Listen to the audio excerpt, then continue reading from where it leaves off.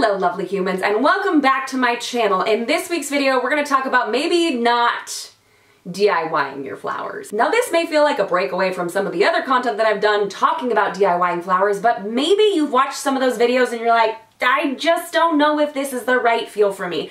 So this could be the affirmation, the confirmation, some sort of mation that you need to let you know that maybe DIYing florals isn't going to be the right move for you. If you're watching this and you're like, I don't even know what the right move is for me. Like, do I book a real florist? Do I DIY? Like, how do I proceed with my flowers for my wedding, right? I would recommend checking out this floral quiz. My team and I put this together. It's super short, really quick to get through, and will actually give you a specific resource that you can book at the end of it that will help take care of all of your needs and expectations for your florals on your wedding day. Is that a bold statement? Yes. But take the quiz. Trust me on this one, it's going to be immensely helpful for you. You may get to the end of this video and go, you know what, Jamie, I'm still gonna DIY my flowers. And I'm like, listen, sis, I understand. I DIY'd mine. It's right for some people and it's not right for others. So without further ado, let's just jump right on into it. Reason number one why you should not DIY your florals. It is so time consuming. It is so time consuming from conceptualizing your design, right? Putting together a Pinterest board, really honing in on what exactly you're looking for, figuring out the names are of those florals that you're looking for, and then practicing, because I do highly recommend that if you're going to DIY, you should do some practicing, right? You don't want to be trying this out for the first time on your wedding day. And then the actual timing of putting your florals together before your event. Because obviously we're dealing with a live product here, right? Like, if you're DIYing florals, unless you're doing like Sola or some sort of silk option, you are dealing with live flowers. That means it has to be done within the 2 or 3 days before your event. This is normally a very high stress time period in general, so to add on such a massive DIY sometimes is not the move for certain people, right? So if you are already DIYing a bunch of other things, or you know that that last week is going to be packed full of stuff with people coming in from out of town, last minute details that you need to be taking care of, this may not be the move for you. Because item number 2 on why you shouldn't DIY your florals is you have to educate yourself. Because you can't really go into this blind. You need to learn types, you need to learn longevity, like how long can these flowers last in the conditions that your event is happening. Is it inside, is it outside, summer, winter?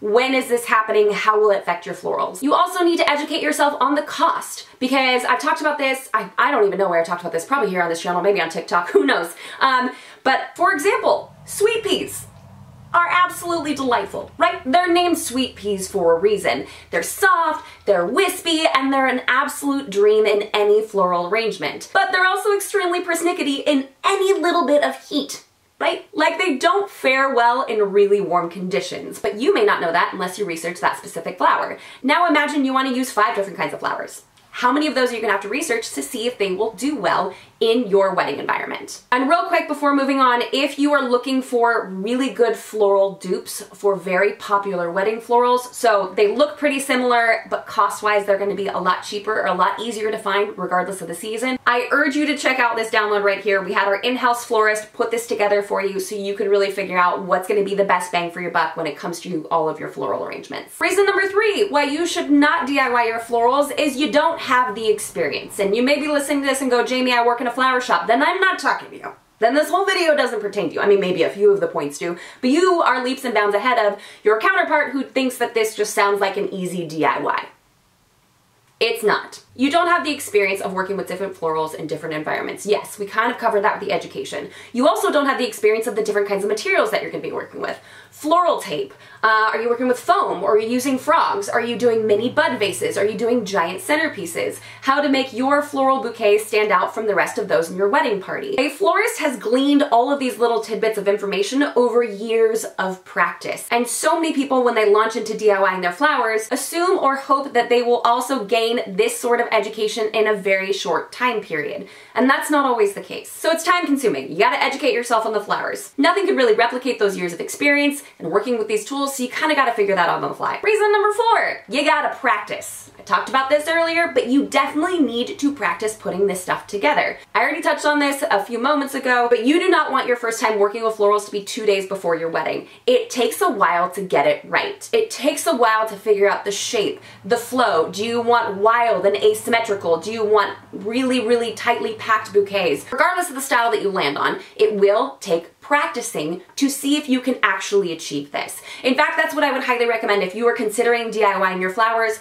Please try practicing with a bouquet from the grocery store first. Go to Trader Joe's, go to your local Kroger store, which is Ralph's or whatever it happens to be in your area, because I don't know why they can't have a national name. Go grab a pre-put together store bouquet and practice with it in whichever medium you're thinking about doing. It could be bud vases, it could be a bouquet, it could be boutonnieres, what have you. Reason number 5 why you might not want to DIY your flowers is recipes and purchasing. Let's say you've spent the time, you've educated yourself on different kinds of flowers, you've learned a little bit about what these products are that you're working with, whether it's foam or floral tape, but how do you know how many of each item to order? How do you know how many stems are in a bunch and how far that will stretch you? This requires some sort of mental gymnastics that you probably have not done in this capacity before. How many large flowers do you need? How many medium-sized flowers do you need? How many small flowers do you need? And then how do you make those numbers stretch across 10 centerpieces, 5 bridesmaid bouquets, 6 boutonnieres including the groom, and your bridal bouquet. You can see how this can kind of start to feel a little bit stressful if you're not quite sure the numbers of how many you should be ordering. And then let's say you're just like blindly close your eyes and point and you're like, that's the number I'm gonna order and I'm gonna make it work no matter what, right? How do you purchase these?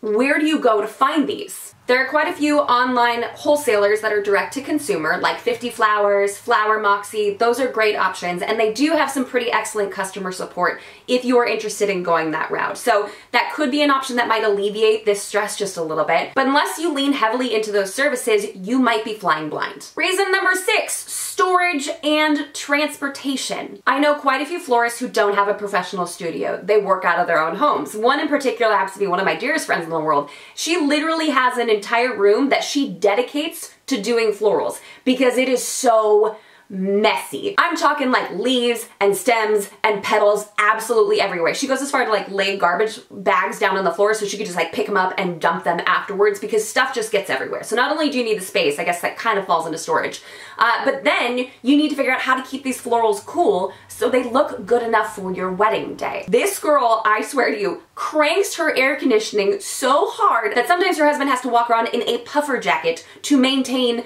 a non-hypothermic body heat. This may not be a problem to you. Your house may already be as frigid as Antarctica. I'm not entirely sure, but if you have really bad insulation in your home or can't seem to get it under 72 degrees, you may be looking at very quickly wilting flowers no matter how much preparation you've done to get here. And then afterwards, you need to figure out how you're going to transport them from your home or wherever you are putting these together to your event space. You may think that it's going to be astronomically cheaper, but that's not always the case. And then who's going to do the setting up for you? This could be as simple as placing a centerpiece in the middle of your table for your reception. This could be as easy as delivering the boutonnieres to those in your wedding party that are wearing them, passing out the bouquets, etc. But if you want to have any sort of like hanging installation or arbor piece, who's going to be putting that in place? I know many florists who will spend easily 20, 30, 40 minutes on really perfecting your ceremony arch piece because things may have moved or shifted in transit as to be expected, and they need to kind of be like zhuzhed up on the spot. So you need someone with an artistic eye to be able to fix larger and or more elaborate installations at your event. And ideally, it's not gonna be you because you're busy getting ready for your wedding. And lastly, reason number 7, it's stressful. Like, clearly I've expressed a couple things that might lead you to believe that it's stressful, but this still deserves a spot on the list. From putting together the recipes, to ordering, to receiving and processing these florals, and then putting them all together at the last minute. Not to mention, you should not be doing this on your own. If at all possible, you should be enlisting the help and services of the loved ones around you. So it's not just stressful for you, it's stressful for them. What if you bring people in and they're actually really not good at this and then you have to redo everything that they just did? Or they're expecting to come over and hang out with you and be all relaxed before your wedding day and now you're throwing them into 48 hours of floral servitude. Now I say all of this and I DIY'd my flowers. I would not take it back. I only ended up spending about $220 on my flowers from Costco. So if you've made it to the end of this video and you're like, none of that bothers me, it didn't bother me either.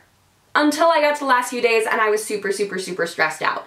I didn't anticipate that. I wish someone had told me about that sooner. Would it change my decision? I don't know. Maybe not. Maybe I would have just been more mentally prepared to handle this DIY. So maybe you listen to all this and you're like, Jamie, I'm still gonna DIY my flowers. Girl, you do you.